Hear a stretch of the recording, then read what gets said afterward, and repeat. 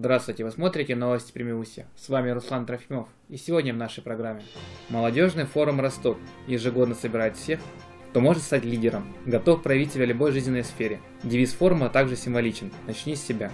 Впервые в Матвеево-Курганском районе прошел фестиваль «Созвездие талантов».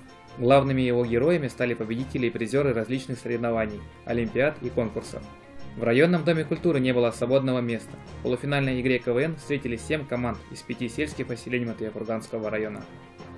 Магазин новогодних салютов у Визирова на Московской 43 в Матвеевом Кургане поздравляет всех с наступающим Новым годом и ждет всех за мишурой, гирляндами, искусственными елками и, конечно, петардами, фейерверками и салютами. Продажа оптом и в розницу. И это еще не все. 27 и 28 декабря ночные распродажи. Мы будем ждать вас с 8 утра до полуночи за яркими и взрывными подарками. Не оставляй праздничное настроение на потом. Купи сейчас у Визирова на Московской 43.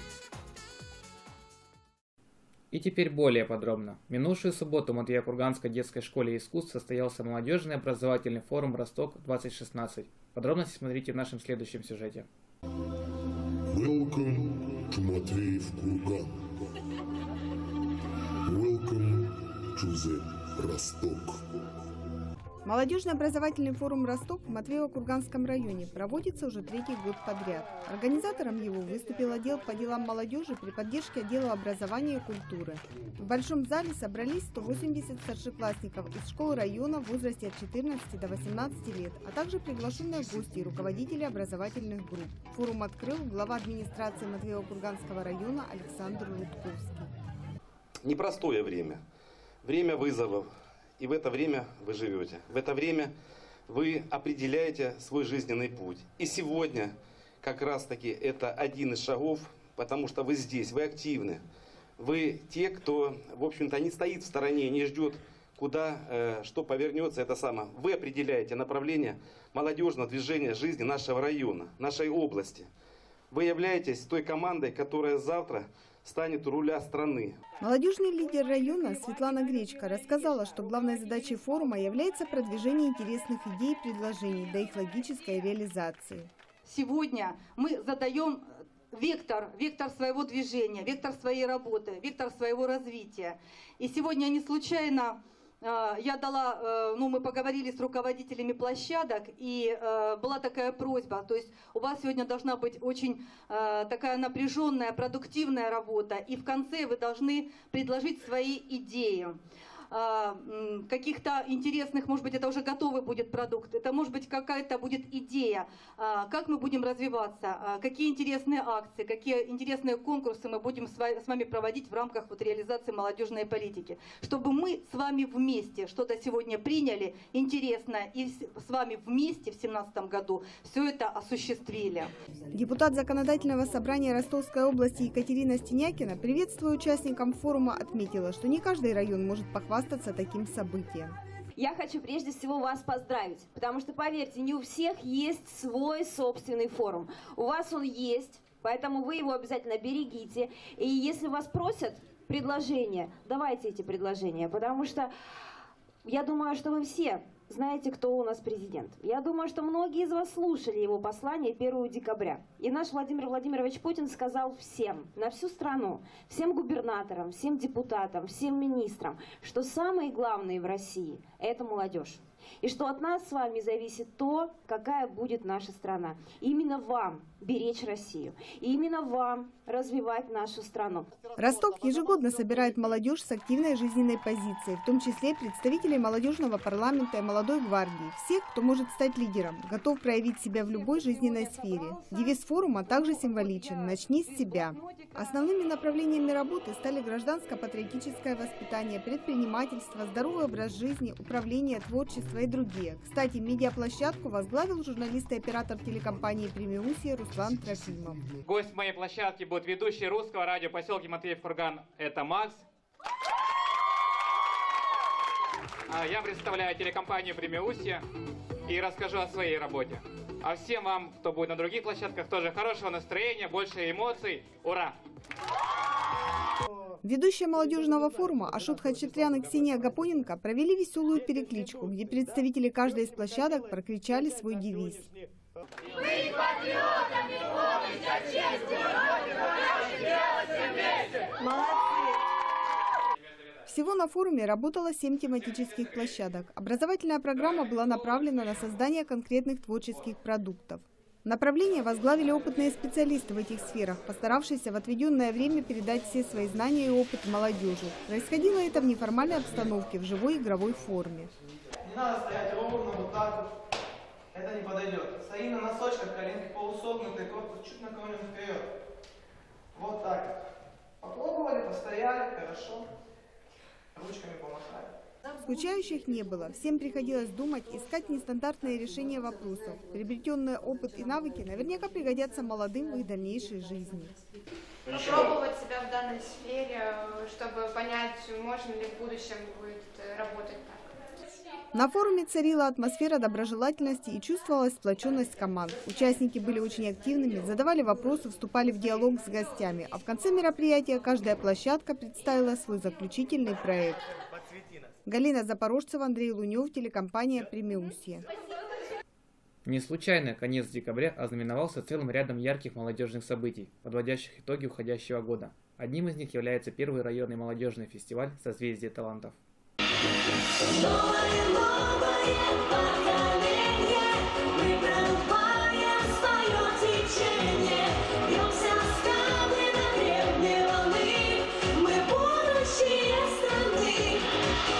Главными героями фестиваля стали победители и призеры областных, всероссийских и международных соревнований, олимпиад и конкурсов. Своими достижениями в спорте, искусстве, изучении наук и общественной деятельности они поддержали и приумножили славу Матвеево-Курганского района. Фестиваль в нашем районе проводится впервые.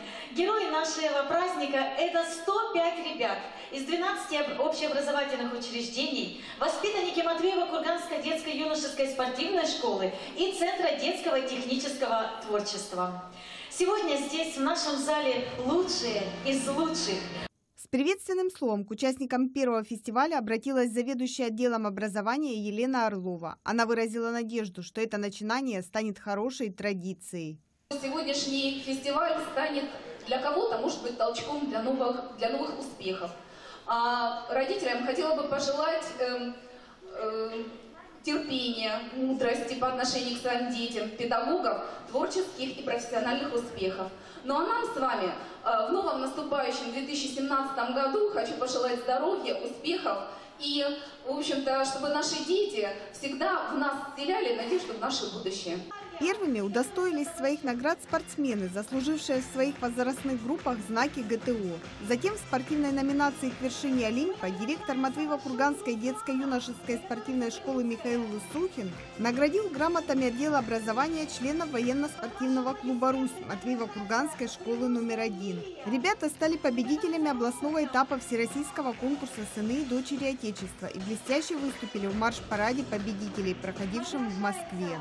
Также были награждены члены команд юных инспекторов дорожного движения, команда волейболистов Анастасиевской школы и борцы разных стилей, среди которых есть и совсем юные спортсмены.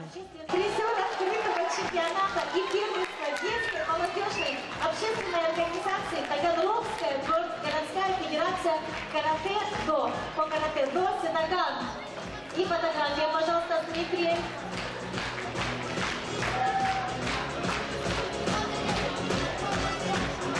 Заведующая отделом культуры Ирина Пономаренко поздравила многочисленных победителей творческих конкурсов в номинации «Вдохновение» – музыкантов, певцов, художников и танцоров. Милые, дорогие, мне с особым трепетом хочется пожелать нашим звездам, которые представляют наш район именно в этой номинации, таких успехов, чтобы Россия нам тоже покорялась. Продолжайте в том же духе. Многие из победителей этой номинации порадовали присутствующих своими выступлениями, которые были в перерывах между награждениями.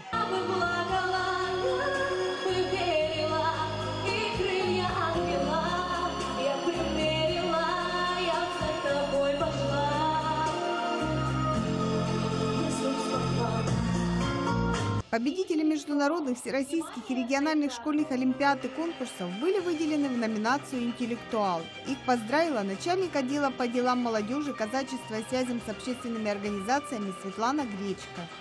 Вы знаете, это успех. И ваша заслуга. Вы над этим трудились, над этим успехом, над этой минуточкой славы. Я желаю вам не останавливаться на достигнутом, всегда поднимать планочку чуть выше, чем она соответствует вашим возможностям и способностям. Стремитесь к самосовершенствованию. Вы знаете, вы сегодняшние, от вас сегодняшних зависит прогрессивное развитие нашей страны в будущем. Мы вами гордимся. Так держать. Заслуженные награды получили также педагоги и родители победителей, чей труд и забота стали фундаментом успеха их детей и воспитанников. Благодаря усилиям и труду этих людей мы сегодня можем гордиться нашими детьми, будущим нашего Миусского края, будущим Ростовской области. Это дети, которые будут защищать не только честь нашего района Матвеев-Курганского, они не только придут к нам хорошими специалистами, они прославят наш Матвеев-Курганский район и нашу Ростовскую область. Фестиваль длился 2 часа, но для всех время пролетело незаметно. Все было очень торжественно и ярко. Ребята получили хороший стимул для новых успехов и побед.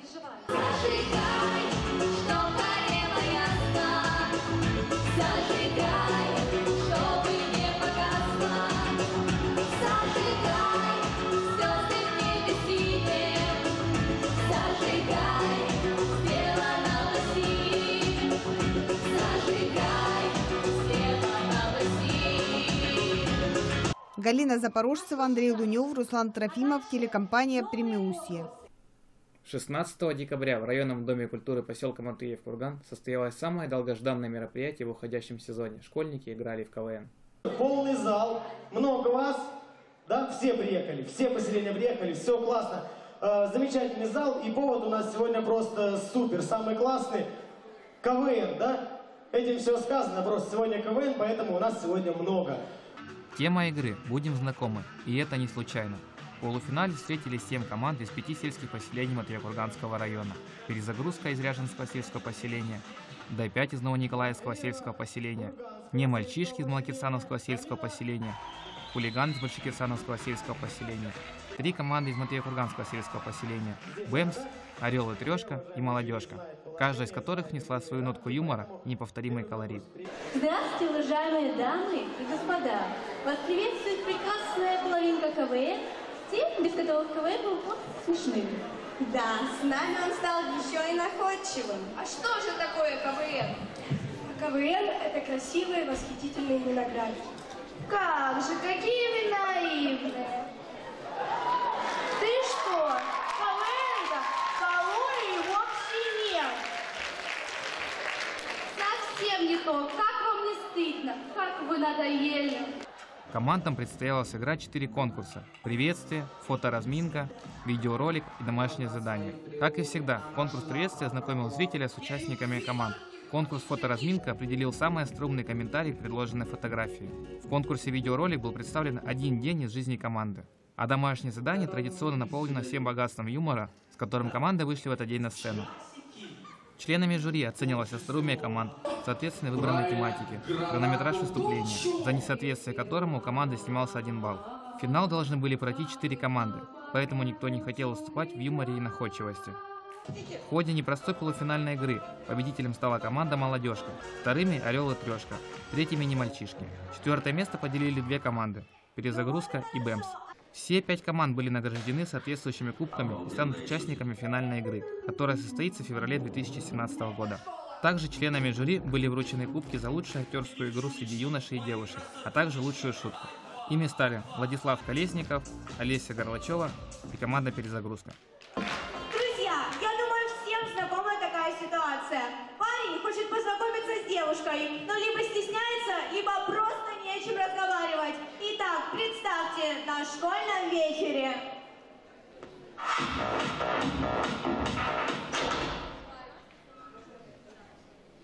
Привет. Привет. А ты на диване сидишь, да? Ну да. Одна? Одна. А ты на вечеринку пришла, да? Ну да. А ты в платье пришла? Да. В этом? В этом. Твое? Мое. Нравится тебе? Да, нравится. А у тебя только одно платье, да? Нет, не одно. То есть много платьев? Да. Ну ты это выбрала, да? Да. Слушай, ну а сколько платьев примерно? Ну, штук 8. А на тебе? Одно. Ну, то есть дома штук 7, да? Да. Слушай, ты же целовалась, Лёха. Чё? А рубашки есть? Да какие рубашки? Видео лучших шуток смотрите на нашем информационно-развлекательном портале news.info, а также в наших социальных сетях ВКонтакте и Одноклассники, пользователи газеты «Деловой News». Новый год уже стучит в двери детских садов района. Первыми встречают Деда Мороза самые маленькие жители Примиусья. В каждом детском саду декабрь – горячая пора, и взрослые, и дети заняты приятными хлопотами, подготовкой к новогодним утренникам. Ведь Новый год – один из самых любимых, веселых, волшебных праздников. К праздникам ребята ответственно готовятся, разучивают стихи, песни, танцы, готовят инсценировки. В назначенный день в сказочно украшенных музыкальных залах собираются многочисленные гости и сказочные персонажи. Дети погружаются в мир сказок, неожиданных приключений и, конечно же, подарков.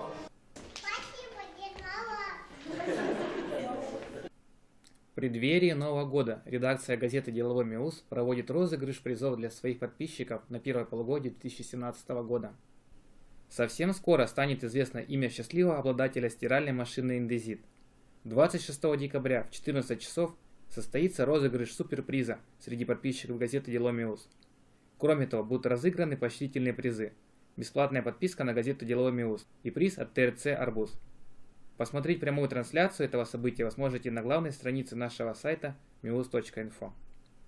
Это пока вся информация. Эти и другие новости вы сможете найти на нашем сайте meus.info. Я с вами прощаюсь, желаем хороших выходных.